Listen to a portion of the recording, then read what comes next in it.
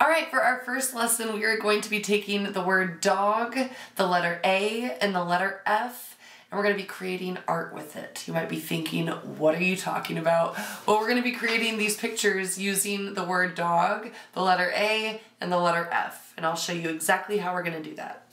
All right, so here are our 3 drawings, and I'm going to start with the dog first, then I'll do the snail second, and I'll do the bird third. So, let's get started.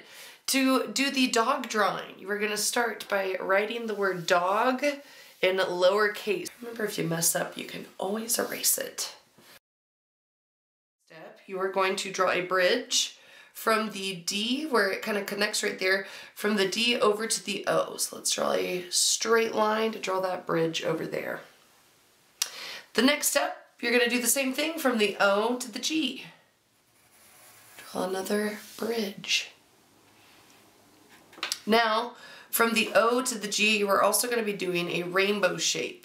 So kind of a half circle or a rainbow shape. Going to do that there. Let's go back to the letter D. We need to go ahead and draw a curved line starting from the top here. We're going to go curving up and back down to this middle part right here. So we're going to go up, curve around, back down to the middle. Okay, our next step, we're going to draw a circle right here, and we're going to draw a circle right here.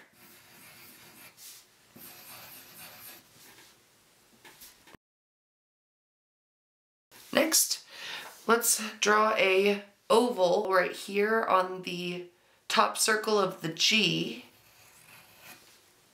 and you can fill in the rest of the G around this oval that you just drew.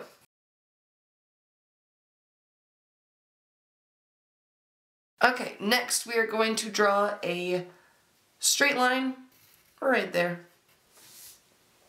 In the last step, we are going to be drawing a diagonal line from the bottom of what used to be the D.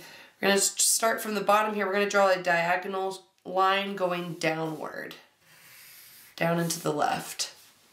Same here. Don't do it up here actually by the smile. We need to go down here to the bottom of the face. We're going to do another diagonal line going down to the left. But there you have it. You've got your dog drawn. So here we go. If you want to draw little circles here for where their whiskers are, you can. I usually leave it like this. And then the next step would be coloring it in.